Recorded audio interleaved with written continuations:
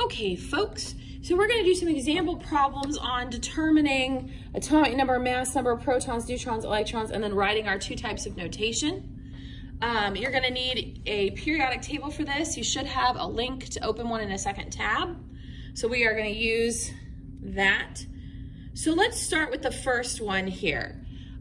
We've got sodium. So let's start by finding sodium on our periodic table. Sodium's a trickster because its symbol is nothing to do with its name, literal nothing. Sodium is Na, okay?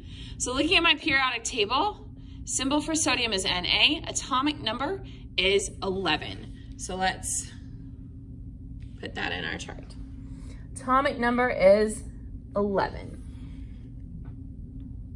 Now remember, the mass number is not on the periodic table. How do we get the mass number? We add our protons and our neutrons. Well, we don't know our protons, except that we do. In our notes that we did, we said that the number of protons is going to be equal to the number of electrons, which is equal to the atomic number. So all three of those numbers should be the same. So my protons should be 11 because my atomic number was 11.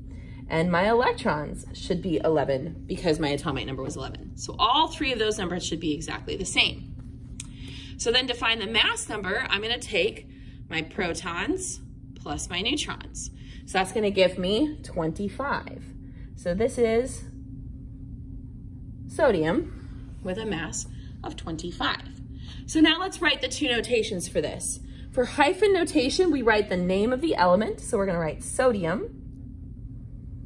Then we write a dash or a hyphen, and then the mass number. The mass number for sodium is 25, so this is sodium 25. For the nuclear notation, we write the chemical symbol, which we looked up was Na. The mass number goes on top, so I'm going to take that 25 and put it on the top. Atomic number goes on bottom, so I'm going to put that 11 on the bottom.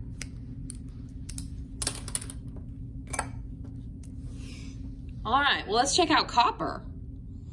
This time, they haven't told us how many neutrons we have, but they did tell us the mass number. So let's go find copper on our periodic table. Right here, we have copper. The symbol for copper is Cu, okay? Atomic number here is 29.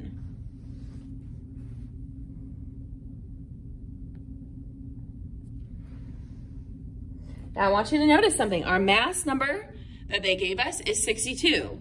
Is that anything like the number on your periodic table? It's close, but we're pretty far from 63.546. So remember, the mass number is not this number here. No, no, no. So they gave us our mass number. Remember, atomic number, protons, and electrons should all be the same. So we have 29 protons and 29 electrons. So then, to figure out the number of neutrons, we are going to take our mass number and subtract the atomic number. So I'm going to do 62 minus 29. That's going to give me 33 neutrons. All right, let's do our notation here. So for the hyphen notation, we take the name of the element, which in this case is copper. Then we put a hyphen, and then we need the mass number, which they've told us is 62. All right. For the nuclear notation, we need the symbol. We just looked it up. It's Cu. Remember to watch those capitals. First letter is capitalized, second letter is not. Then we're going to put the mass number on top, so that's 62 on top. And then on the bottom, we put the atomic number, which was 29.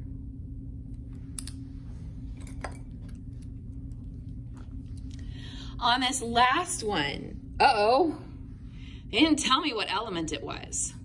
Can I figure it out? Yes, I can, because they did tell me the number of protons.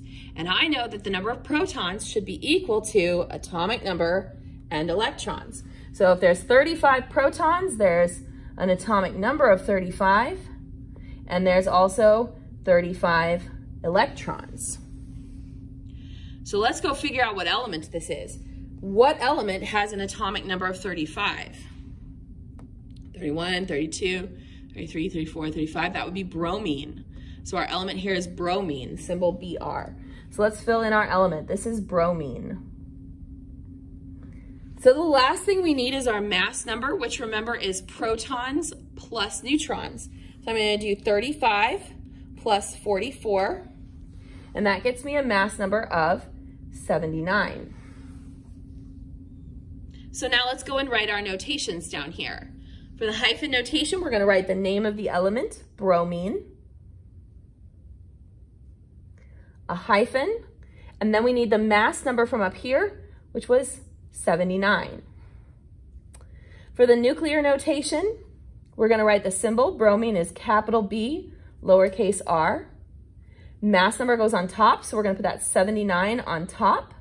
And then on bottom, we need the atomic number, so we're going to put 35.